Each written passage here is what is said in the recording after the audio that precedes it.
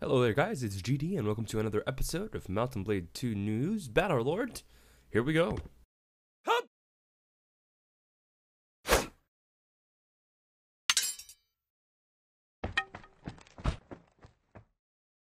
So in this episode, you're going to be seeing a short analysis of a video that Tailworlds has released for something that was described on the forum as a programming Olympiad. So I'm guessing this is some kind of event that Tailworlds attended as a developer, and I'm guessing they were trying to showcase their menus. I don't know if this is going to be what's actually in the game, or if this is something that Tailworlds just created to kind of showcase in this event only, so I'm not really sure. Now the video is split into it's only a short 17-second video, and it's showing a presentation of certain menus, I'm guessing, in Bannerlord, and during the video we see 4 different menus, and what I'm going to do here is twofold. I'm going to go through the video, try to show you or explain to you what I think for each one of those parts. Then I'm gonna ask you guys what you think, and maybe in the comments we can get some interesting responses.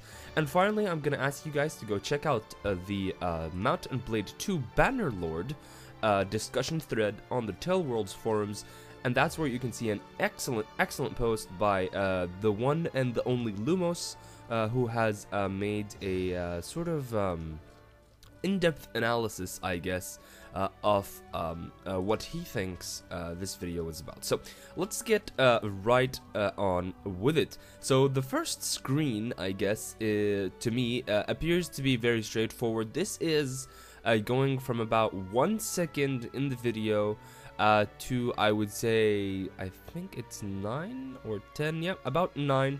Around the 9-second mark, the screen changes. So from 1 to 9, about half of the video, you can see that Armagan is showing off the, I think what is the inventory screen.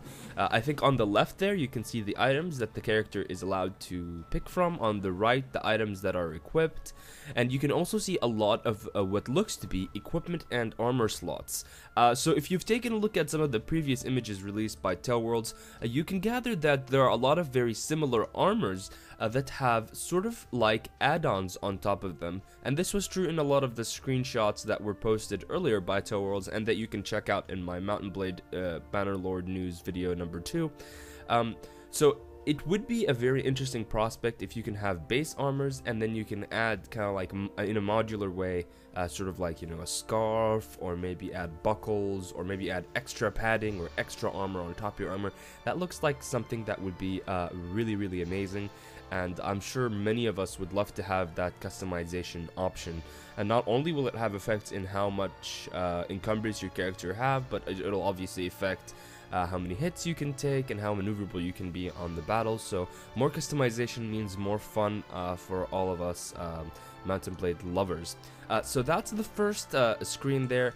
Not much seems to be different otherwise. The concept looks to be the same, and that's something I really do like, because the inventory screen in Mountain Blade Warband, even though I think the equipment slots could have used more kind of expansion, it was a system that worked, and it allowed me to access the pools of inventory that I took either from winning my battles or when I was in merchants, and I can look at things very quickly and compare their stats very fast.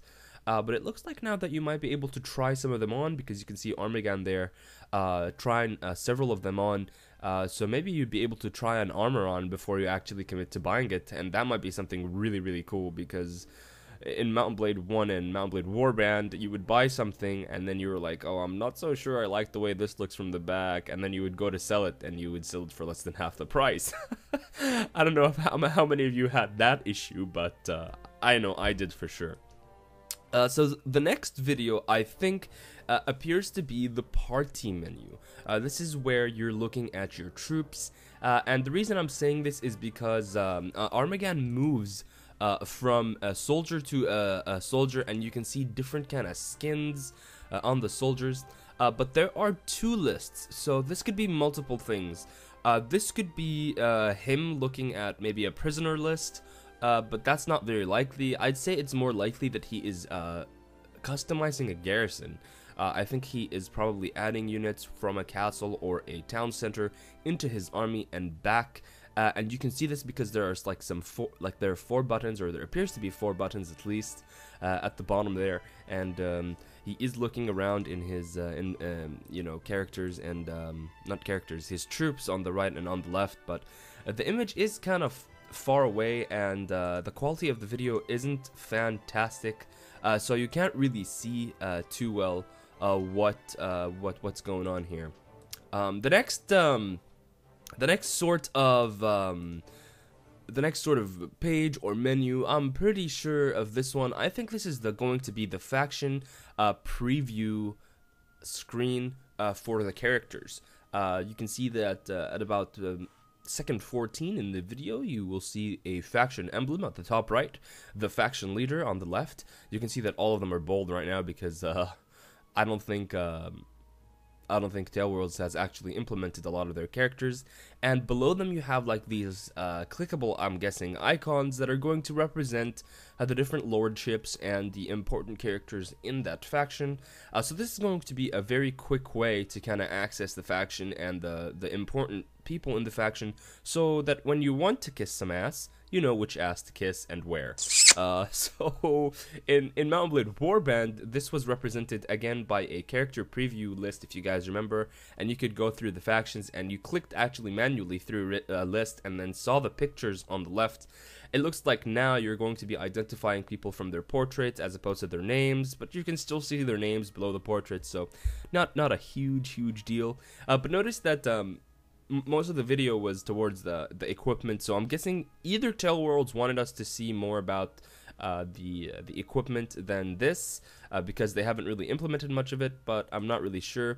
And finally, there's this one kind of, this is a very peculiar screenshot that you're looking at here. This is the last screen that we see in this video, guys, and to me, it looks like a skill tree. It looks like, abilities that you can, I'm guessing, kind of grow, but some of those buttons look like icons and portraits, so I'm not really sure. My guess, it could be a bunch of skills that each Mount & Blade character, each Mount & Blade Bannerlord character is going to have. That you can grow and upgrade, because you can see the player there, he's kind of upgrading towards the end of the tree. So maybe the end of the tree represents a certain type of soldier. Maybe he's a horse archer or a melee, and maybe those skills are going to allow him to wield better weapons, or maybe unlock extra abilities or extra animations. That would be really cool. On the other hand, it could be something that is like a promotion system for your own companions, but I'm not really sure, and we're going to have to wait and see about that. Anyway, I want you guys to let me know what you think about these 4 little mini screenshots that we've got here. You can check out the video in the description below to watch it all in one go. Please do check out Lumos' post from Lumos Corp, the one and only magazine for Mount & Blade Bannerlord. Shout out to Lumos.